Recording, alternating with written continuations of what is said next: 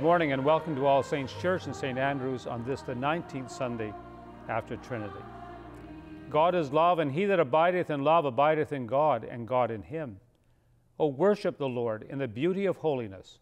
Let the whole earth stand in awe of him. I was glad when they said unto me, Let us go into the house of the Lord. Please join me in an opening prayer.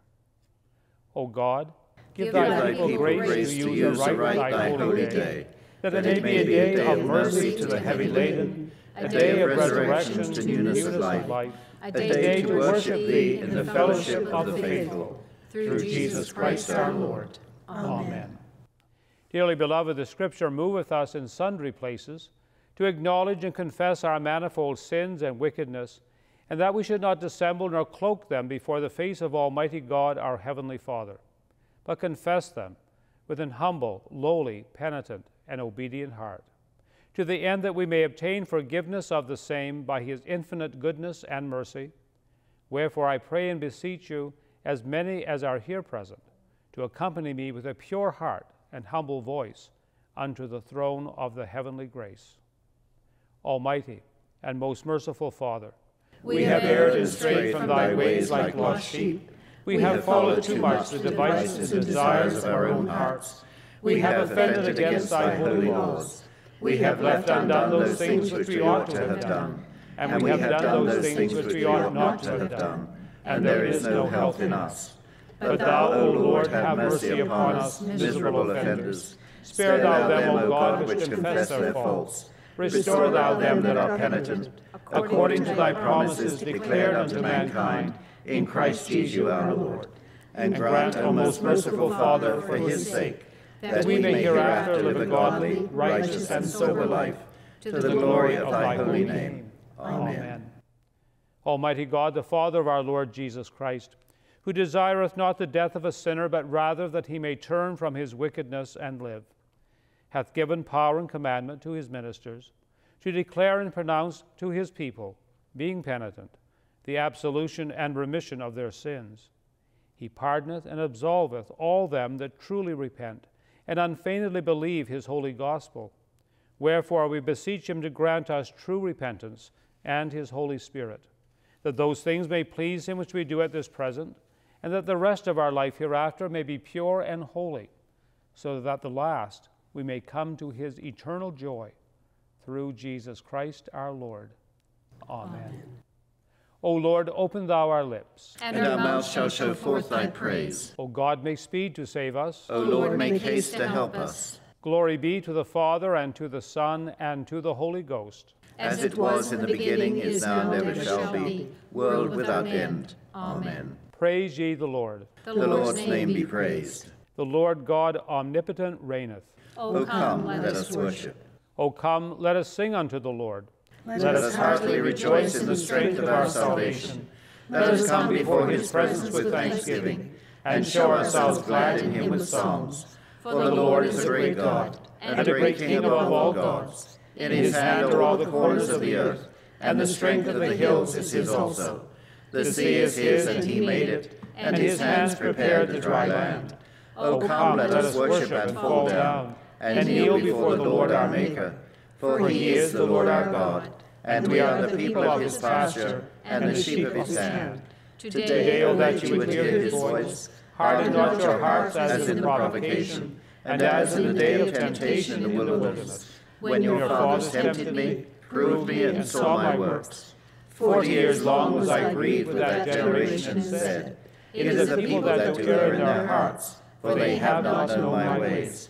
Unto whom I swear in my wrath, that they should not enter into my rest. Glory be to the Father, and to the Son, and to the Holy Ghost, as it was in the beginning, is now, and ever shall be, world without end. Amen. Cheryl Hooper will now read the first lesson. The first lesson is written in the Epistle of St. Paul to the Ephesians, the 4th chapter, beginning at the 17th verse.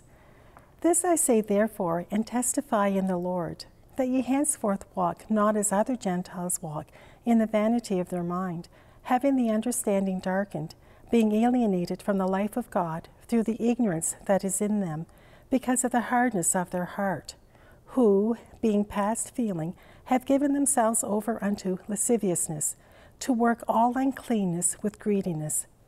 But ye have not so learned Christ, if so be that ye have heard him, and have been taught by him, as the truth is in Jesus, that ye put off, concerning your former manner of life, the old manhood, which is corrupt according to the deceitful lusts, and be renewed in the spirit of your mind, and that ye put on the new manhood, which after God is created in righteousness and true holiness. Wherefore, putting away lying, speak every man truth with his neighbor, for we are members one of another. Be ye angry, and yet sin not. Let not the sun go down upon your wrath. Neither give place to the devil. Let him that stole steal no more, but rather let him labor, working with his hands the thing which is good, that he may have to give to him that needeth. Let no evil speech proceed out of your mouth, but that which is good, to the use of edifying, that it may minister grace unto the hearers. And grieve not the Holy Spirit of God, whereby ye are sealed unto the day of redemption. Let all bitterness and wrath, and anger and clamor, and evil speaking be put away from you, with all malice. And be ye kind one to another, tender-hearted, forgiving one another, even as God, for Christ's sake, hath forgiven you. Here ends the first lesson. Please join me in the appointed psalm, Psalm 146. We will read responsively by the half verse. Praise the Lord, O my soul. While I live, will I praise the Lord. Yea, as long as I have any being, I will sing praises unto my God. O put not your trust in princes, nor in any child of man. For there is no help in them. For when the breath of man goeth forth, he shall turn again to his earth. And then all his thoughts perish. Blessed is he that hath God, the God of Jacob, for his help. And whose hope is in the Lord his God. Who made heaven and earth, the sea, and all that therein is. Who keepeth his promise forever. Who helpeth them to right that suffer wrong. Who feedeth the hungry. The Lord looseth men out of prison. The Lord giveth sight to the blind. The Lord raiseth up them that are fallen. The Lord loveth the righteous. The Lord careth for the strangers. He upholdeth the fatherless and widow. As for the way of the ungodly, he turneth it upside down.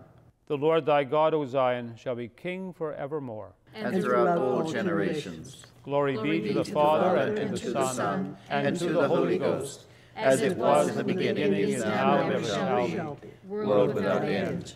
Amen. Linda Walsh will now read the second lesson. The second lesson is written in the Gospel according to St. Matthew, the 9th chapter, beginning at the first verse. Jesus entered into a ship and passed over, and came into his own city. And behold, they brought to him a man sick of the palsy, lying on a bed. And Jesus, seeing their faith, said unto the sick of the palsy, Son, be of good cheer, thy sins be forgiven thee.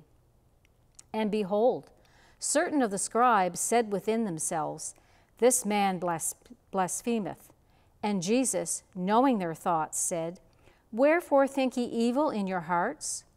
For whether is easier to say, Thy sins be forgiven thee, or to say, Arise and walk? But that ye may know the Son of Man hath power on earth to forgive sins. Then saith he to the sick of the palsy, Arise, take up thy bed, and go unto thine house. And he arose and departed to his house. But when the multitude saw it, they marveled, and glorified God, who had given such power unto men. Here ends the second lesson. We confess our faith in the triune God in the words of the Apostles' Creed. I believe in God, the Father Almighty, maker of heaven and earth, and in Jesus Christ, his only Son, our Lord, who was conceived by the Holy Ghost, born of the Virgin Mary, suffered under Pontius Pilate, was crucified, dead, and buried. He descended into hell. The third day he rose again from the dead. He ascended into heaven, and sitteth on the right hand of God the Father Almighty. From thence he shall come to judge the quick and the dead. I believe in the Holy Ghost, the Holy Catholic Church, the communion of saints, the forgiveness of sins, the resurrection of the body, and the life everlasting. Amen. The Lord be with you. And with thy spirit. Let us pray. Lord, have mercy upon us. Christ, have mercy upon us. Lord, have mercy upon us. Our Father, who art in heaven, hallowed be thy name. Thy kingdom come, thy will be done on earth as it is in heaven. Give us this day our daily bread, and forgive us our trespasses, as we forgive them that trespass against us. And lead us not into temptation, but deliver us from evil. Amen. O Lord, show thy mercy upon us. And grant us thy salvation. O Lord, save the King. And mercifully hear us when we call upon thee. Endue thy ministers with righteousness. And make thy chosen people joyful. O Lord, save thy people. And bless thine inheritance. Give peace in our time, O Lord. And evermore mightily defend us. O God, make clean our hearts within us. And take not thy Holy Spirit from us. O God, forasmuch as without thee we are not able to please thee, mercifully grant that thy Holy Spirit may in all things direct and rule our hearts. Through Jesus Christ our Lord, to whom with thee and the Holy Ghost be all honor and glory, ever one God, world without end. Amen. Amen. O God, who art the author of peace and lover of concord, in knowledge of whom standeth our eternal life, whose service is perfect freedom, defend us, thy humble servants, in all assaults of our enemies, that we, surely trusting in thy defense, may not fear the power of any adversaries, through the might of Jesus Christ our Lord. Amen. O Lord, our heavenly Father, almighty and everlasting God, who hast safely brought us to the beginning of this day, defend us in the same with thy mighty power, and grant that this day we fall into no sin, neither run into any kind of danger, but that all our doings may be ordered by thy governance, to do always that is righteous in thy sight, through Jesus Christ our Lord. Amen. Amen. The sermon today will be preached by the Reverend Jim Crighton.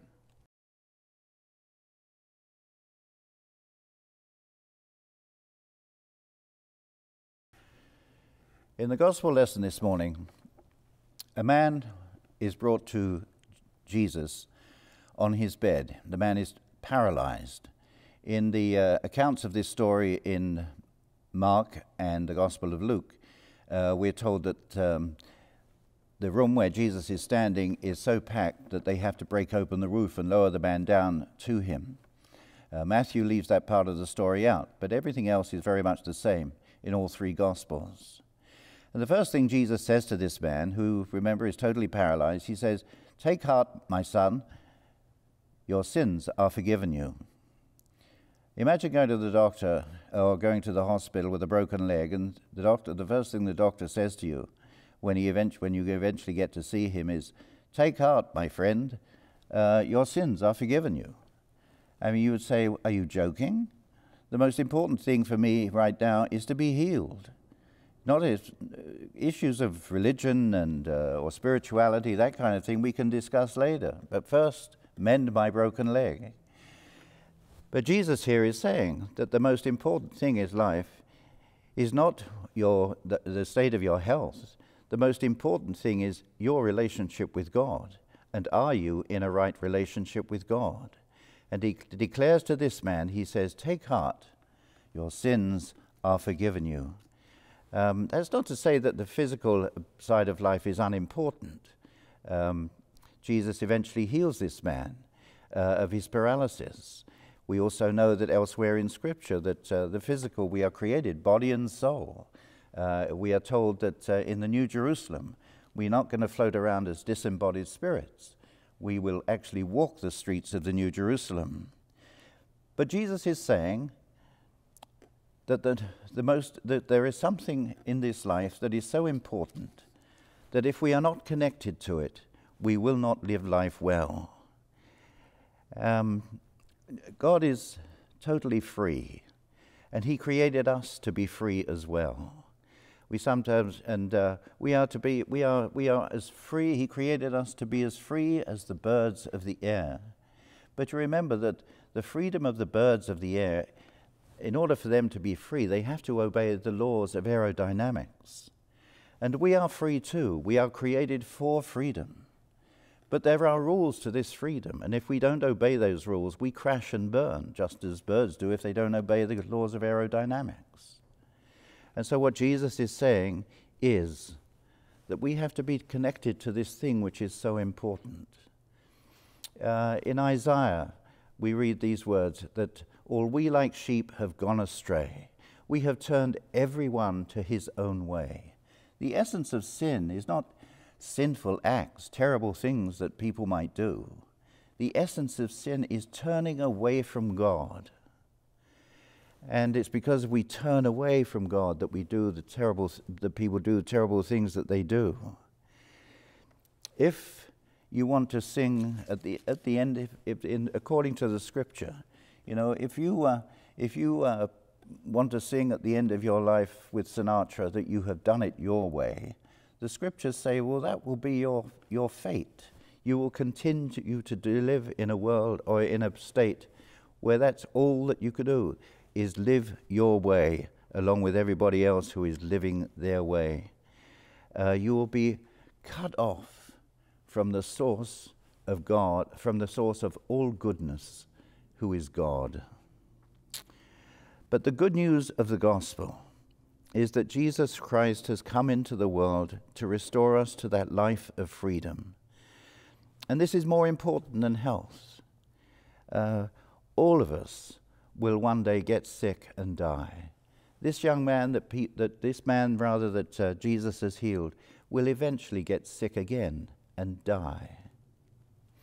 And when it comes to the end of our lives, when we come to that point of departure from this life, will we not all want to hear Jesus say to us, "Take heart, my friend, your sins are forgiven you"? Now, the second reaction to this story has to do with Jesus saying, "Your sins are forgiven you." Because Jesus says your sins are forgiven, and there's no act of contrition on the part of this man, is there? He simply says to him as soon as he sees him, "Your sins are forgiven you." And you sort of wonder about that. Surely elsewhere in Scripture it talks about the need to repent. We say in the prayer book, on the book of morning prayer, in the service of morning prayer, when it comes to the time of confession, that God does not desire the death of a sinner, but that he should turn from his wickedness and repent. And this is based on the teaching, things that we find in the book of the prophet Ezekiel. So how do we explain this situation? Well, if you read on in this story, we read that Jesus can discern the thoughts of the people who are listening to him. And it is assumed that Jesus somewhere sees in this man some spark, some desire for mercy. And he responds. It doesn't matter that it's inarticulate or unexpressed. Jesus responds to that desire within him. In the Scriptures it says, well, God is not like us. Let me put it that way. You know how it is sometimes with our children, we say, you must ask for things politely and nicely and that kind of thing. God is not like that. In Isaiah, it describes the coming Messiah. It says, a bruised reed he will not break, and smoking flax he will not quench. Also, if you think of the story of the prodigal son, when the son returns home, the father, he says, when he sees him afar off, rushes to the son, and before the son can get out his words of sorrow for his waywardness, the father is smothering him with expressions of love and kindness. And our Heavenly Father is like that and invites us to turn to him. And the third reaction that I have to this story, it's in regards to the teachers of the law who are sitting there observing Jesus, and when they hear him say, "Your sins are forgiven you," they say to him, they say in their minds anyway, "This is blasphemy. Who is this to forgive sins? Only God can forgive sins." And Jesus, we're told, discerning their thoughts, says to them, "Which is easier, to forgive sins or to say to this man, rise up and walk? Now, if you pose that question, we say, surely it's easier to forgive sins, is it not? But here's something about sin. It's costly.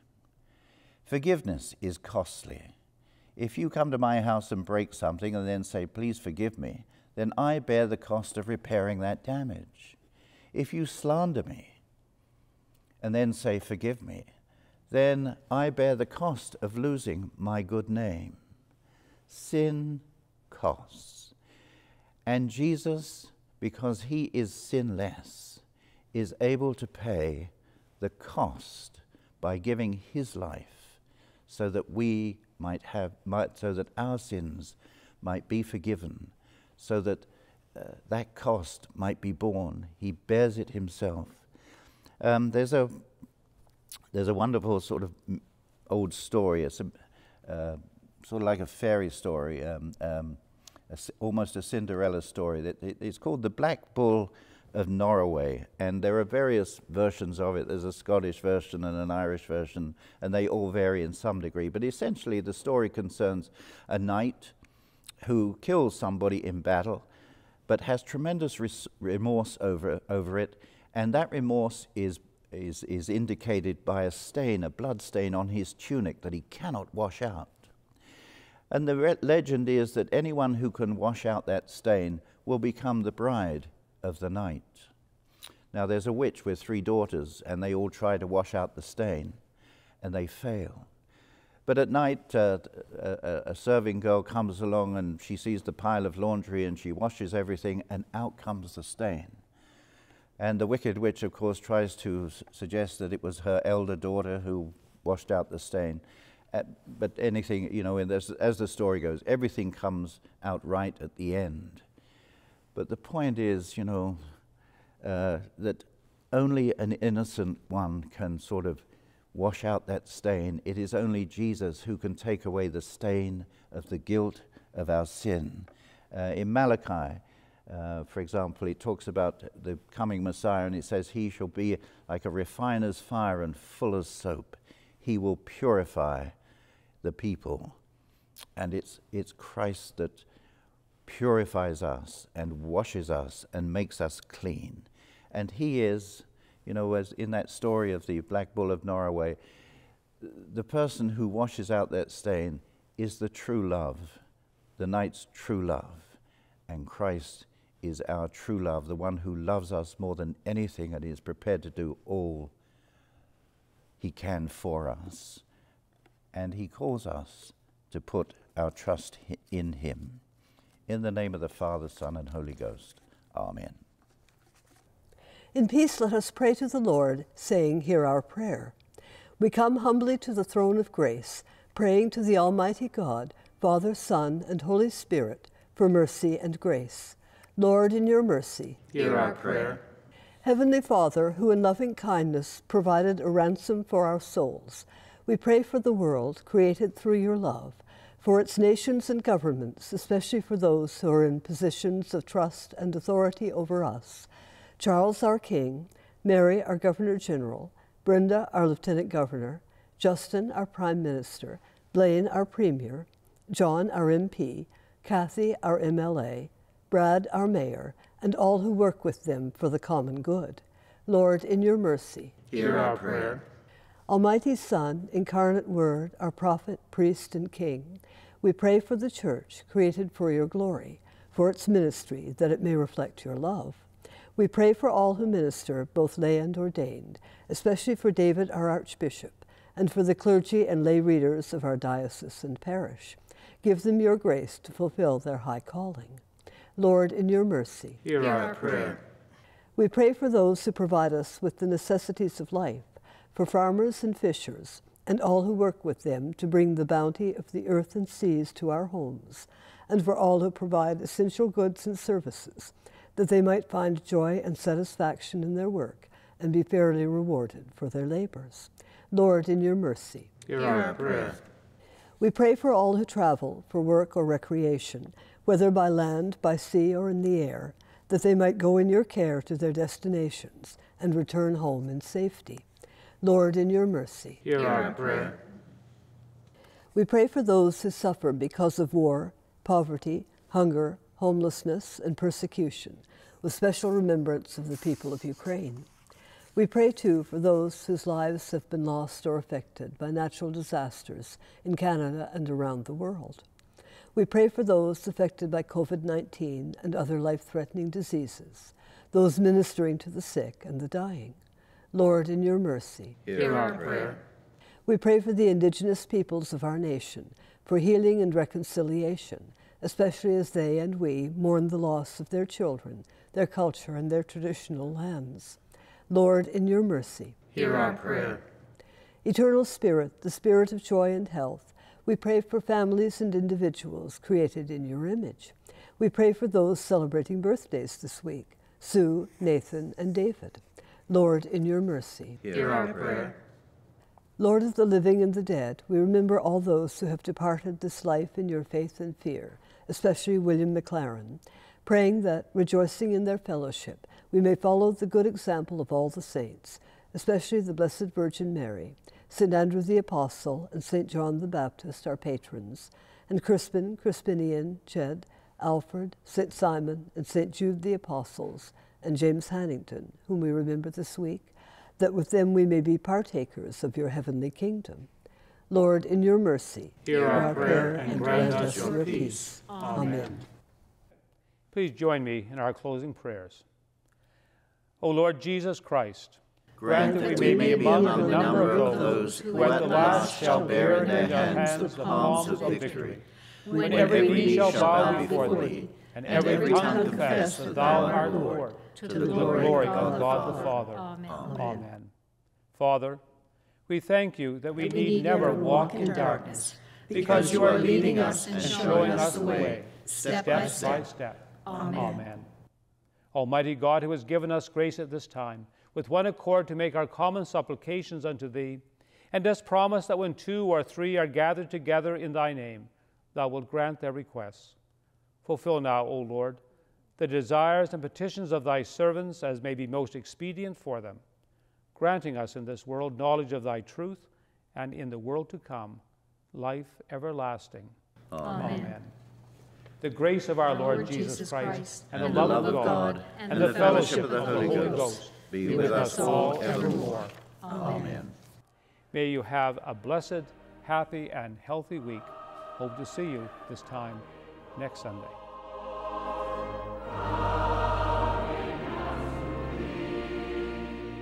To request weekly transcripts of each service in advance, email allsaints@nb.aibn.com.